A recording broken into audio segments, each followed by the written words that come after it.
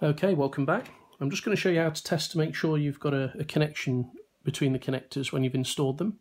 So this is just a normal voltage, current and resistance meter. I've put it on 200 ohms here.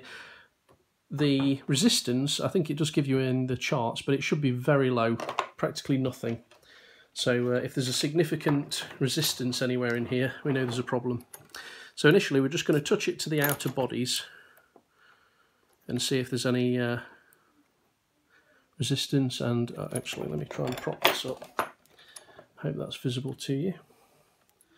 So when we connect to the bodies themselves, 62 ohms, and this is 10 meters of cable. So that's reasonable, I think, and not a problem. We then connect to the center conductor of one and the body of the other, and that should stay as infinity because the two shouldn't be connected. So I'm connecting to the body here and the inner pin here. Right, and one means infinite. If I touch the body, 9 ohms, even better. So if I touch the inside, yeah, 9 ohms, even lower, so that's great. Obviously the outer coating on these, there is a coating on them, so it would be a higher resistance externally, but the internal resistance about 10 ohms, that's great.